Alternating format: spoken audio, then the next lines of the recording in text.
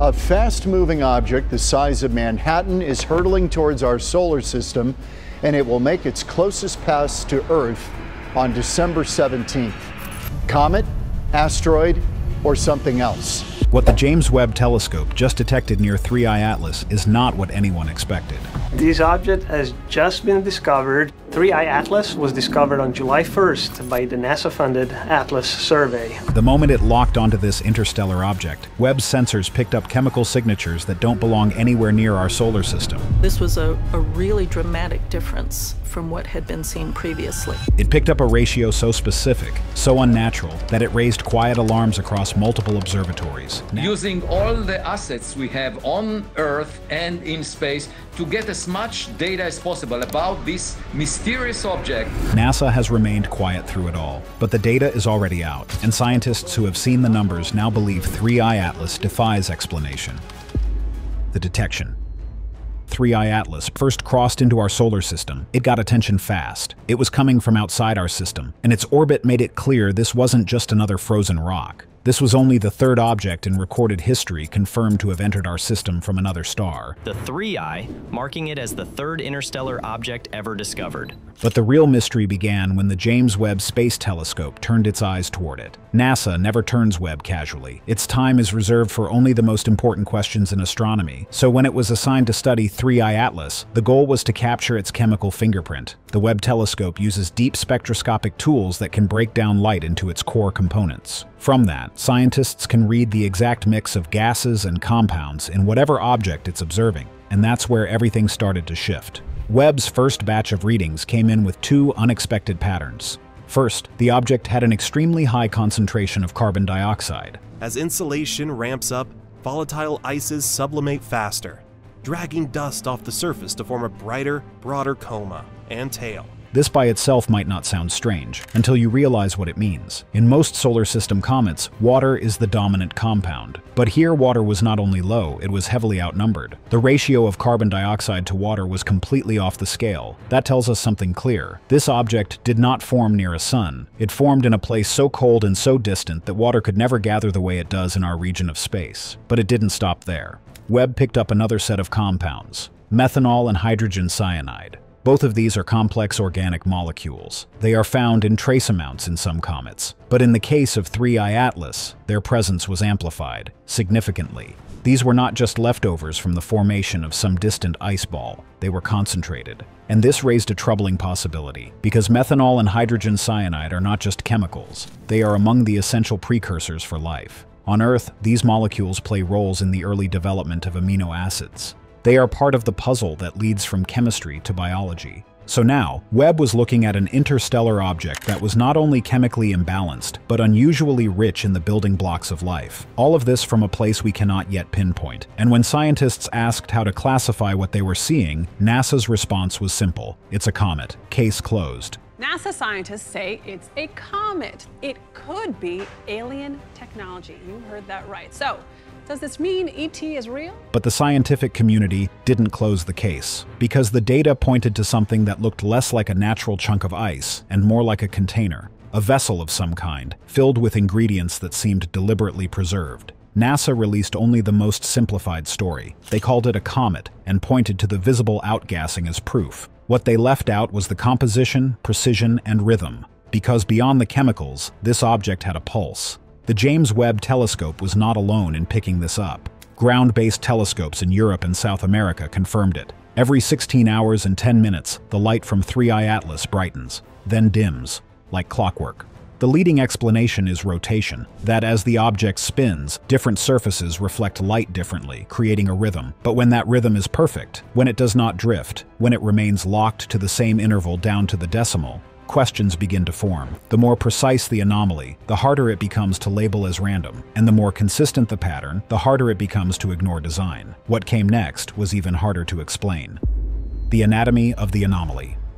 You cannot understand what makes 3I Atlas different without going deeper into the science of comets. And more importantly, what this object does wrong, chemically speaking, when compared to everything else we have ever studied. A normal comet is dirty, chaotic, and unpredictable. It is made of frozen gases, dust, and rock. It behaves erratically. Sometimes it flares, sometimes it stays quiet. The ratios of gases inside are messy because they formed in the unstable outskirts of the early solar system. 3I Atlas, a third ever interstellar object observed from Earth, currently racing through our solar system. But with 3I Atlas, the ratios are not messy. They are sharp, clean, and suggest precision. Scientists measure these things in terms of relative abundance. For example, how much carbon dioxide appears compared to water vapor. In our system, most comets have a carbon dioxide to water ratio somewhere between 1 to 5%. Occasionally, 10%. Never more than that. But in the case of 3I Atlas, early data suggests that the ratio is not 5%, it is closer to 50. That flips the entire structure of the comet upside down. This is not even within the expected range for outer system objects. That kind of ratio points to an origin in the coldest parts of interstellar space, far beyond the Oort cloud, in regions where light barely exists and temperature never climbs above -400 degrees Fahrenheit. It is a place where water cannot condense easily, but carbon dioxide can, which means 3I Atlas was born in a freezer, a cosmic vault where only the most stable materials can survive. This chemical often appears in the coma, the cloud of gas and dust that surrounds a comet's core. That by itself would be fascinating. But then the second part of the anomaly shows up. Methanol, hydrogen cyanide, in high concentrations. They are signs of chemistry. They are the ingredients for more complex structures. On Earth, methanol has been used in laboratory experiments that simulate pre-life conditions. It reacts easily with other compounds to form amino acid chains.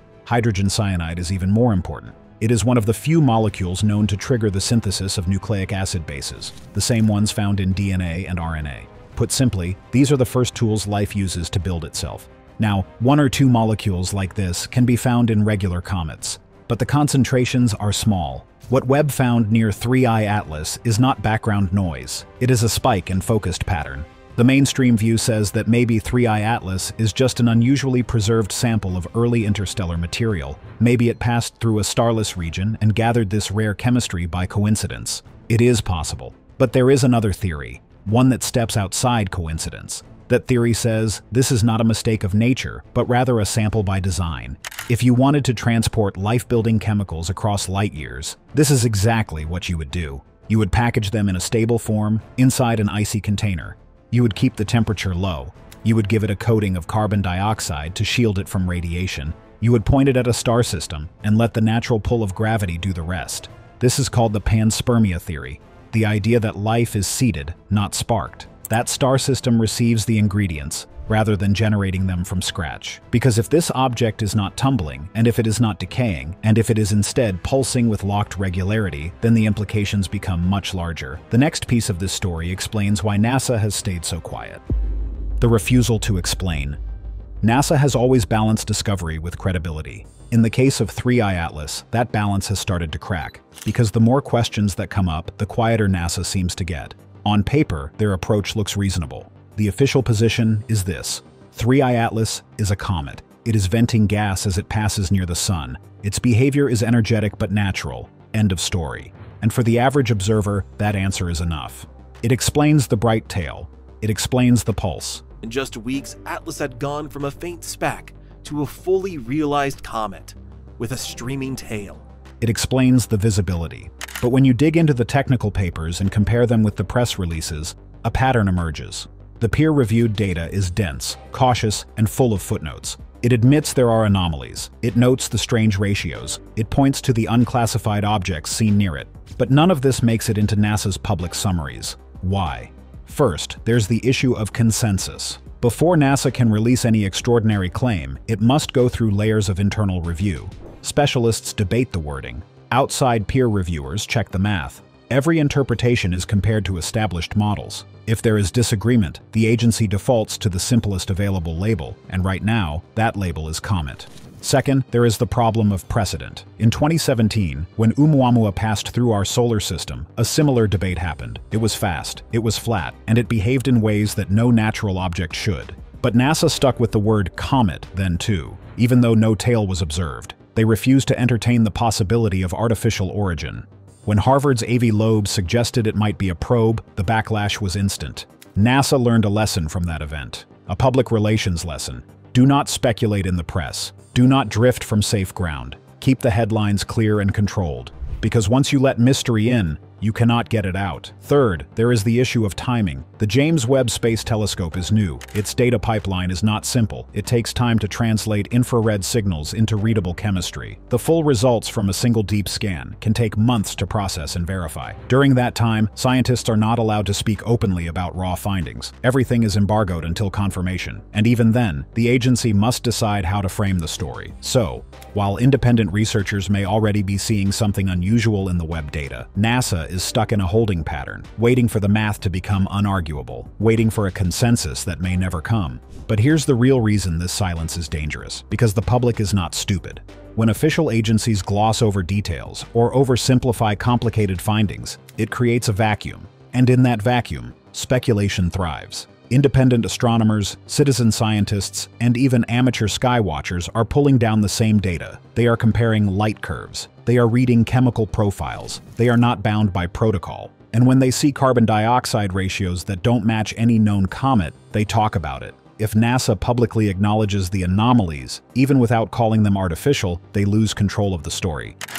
From images, we also saw that this object is active, which means that around the nucleus there is some coma, which is an indication that this object is in fact a comet. And the agency, which depends on public trust and international cooperation, risks being seen as reckless. So instead, they say less. They hide behind the word comet. They delay full reports. They let the data cool down before offering any interpretation. But the longer they wait, the more it looks like they are hiding something. Because if 3I Atlas really is carrying an engineered chemical payload, if its pulse really is a stabilization mechanism, if its ratios really do defy all natural models, then NASA is not just looking at a strange rock. They are looking at something that does not belong to this solar system. The hypothesis. There's a rule in science. You start with the simplest explanation. If a rock looks like a rock, you don't call it a spaceship. But sometimes the rock pulses. Sometimes it glows in ways it should not. Sometimes its ingredients are not just strange, they are suspicious. That is where we are with 3I Atlas. The moment its chemical signature was released, even in part, one name resurfaced across scientific circles and social media threads: Avi Loeb. A theoretical physicist from Harvard, Loeb has spent years arguing that we must be more open to the possibility that we are not alone. I see 100 billion stars of the Milky Way galaxy. They look like lights in cabins of a giant spaceship, the Milky Way, sailing through space. And I wonder if there are other passengers in those cabins. He is not guessing. He is following data. And this object, he says, looks familiar. Back in 2017, Loeb was one of the first to say that Oumuamua might not be a natural object, that it lacked the characteristics of a normal comet, that its motion appeared self-correcting, that its acceleration had no visible propulsion source. Most scientists dismissed his claims, but they could not disprove the numbers. Now, with 3I Atlas, Loeb has a second data point. And this time, the evidence goes even deeper. Let's start with the molecules. Methanol and hydrogen cyanide, in large quantities, are not just random. They are not even just rare. They are functional. 10% of them looked unusual, and they had a chemical composition very different from solar system materials. Life on Earth needed those molecules to evolve. They appear in the Miller-Urey experiments, the classic tests that replicated early Earth's conditions and created amino acids from basic chemicals. Those same reactions are theoretically possible in deep space, but not in abundance. That is where the Gardner theory comes in. The idea is simple. What if intelligent life, at some point in the past, decided to spread the building blocks of biology to other star systems? Not to colonize, not to communicate, just to give life a chance. Seeds of organic chemistry, flung across the galaxy, waiting to land somewhere warm. 3I Atlas, in this model, is not a scout. It is a delivery mechanism, a life packet, frozen, shielded, chemically rich. Its job is not to scan or observe. Its job is to survive the journey. This would explain the carbon dioxide armor. The unusually high concentration acts like a thermal insulator. It blocks radiation, stabilizes temperature, and prevents photochemical breakdown. That would be ideal if you were trying to preserve something delicate across a 1,000-year journey through interstellar space. But the alternative theory is more unsettling. What if 3I Atlas is not just delivering ingredients, but information? That is the Scout model. This idea proposes that 3I Atlas might be a probe, something released by a larger vessel, something we have not yet seen. In this model, the object is not natural at all. It is a machine disguised as debris. That would explain the pulse. A 16-hour and 10-minute rhythm, maintained across weeks of observation, is difficult to attribute to random spin alone. It would also explain the lack of decay. Most comets lose material. They fragment. They scatter trails. But 3I Atlas appears consistent. Some theorists have proposed that the jets it vents are not chaotic but directional, that they release at intervals, that they steer, that they are a form of propulsion, not waste. If that is true, then the pulse is both a spin pattern and an engine cycle, and if this is a probe, then it did not arrive alone. Loeb has hinted at this. He calls it the mothership theory, that an interstellar craft could deploy smaller devices into solar systems for closer observation. Each device might appear to us as a comet or asteroid, but hidden in the light curve, in the spectrum, in the math, are signs of construction. For most people, this sounds like science fiction, but for Loeb, it is data-driven probability. He argues that if we expect intelligent life to exist elsewhere, then one of two things must be true. Either they are silent, forever unreachable, or they are exploring. And if they are exploring, then the signs would not be grand or obvious. NASA's silence only makes the theory stronger, because every time an agency avoids the uncomfortable question, more people begin to ask it. What if these are not isolated events, but a pattern? The clock is running out on 3I Atlas, and once this object leaves, it is never coming back. The closing window. This object is not going to wait for us. 3I Atlas entered our solar system fast, and it is leaving even faster. Its path is what scientists call hyperbolic. That means it is not orbiting anything. It is just passing through. Once it goes beyond Jupiter's reach, there will be no pulling it back. No second chances, no orbit to wait on. On March 16, 2026, it will come close to Jupiter, within 54 million kilometers from Jupiter. This is not like Halley's Comet, which returns every 76 years. This is a one-time event, a straight-line departure, and that line is accelerating. The further it gets from the sun, the dimmer it becomes. The dimmer it becomes, the harder it is to study. Already, telescopes that rely on visible light are starting to lose it. Only infrared tools like the James Webb Space Telescope can still see it clearly. But even Webb has limits. It was never designed to track fast, fading targets in the dark outer reaches of the solar system. It is best at holding still and looking deep, not chasing objects that are fleeing toward the edge of the system. That is why the current observation campaign is so intense. Multiple observatories are watching the object at once. Data is being cross-referenced between Webb, Hubble, the Atacama Large Millimeter Array in Chile, and even amateur astronomers using high-end telescopes. Everyone is trying to catch as much detail as possible before the object becomes too faint, because once the light disappears, we are left only with the data, and that data, no matter how strange, will no longer grow. It will just sit there, waiting to be interpreted. That creates pressure. Not just scientific pressure, but institutional pressure. Agencies like NASA and ESA know that their reputations are built on accuracy. They also know that if they publish anything that even hints at artificial design, the consequences are global. The internal reviews are ongoing. The full spectrum results from Webb's analysis are being broken down frame by frame. If we let it slip away without facing the hard questions, we miss more than just a research opportunity. We miss a turning point. This could be the moment when humanity looks at a strange object from another star system and finally asks, not, what is it made of, but who sent it? What NASA might never say. There are moments in history when silence is louder than any announcement, when the refusal to speak says more than words ever could.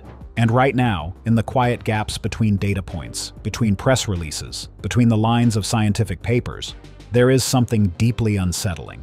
What James Webb detected near 3I Atlas does not fit.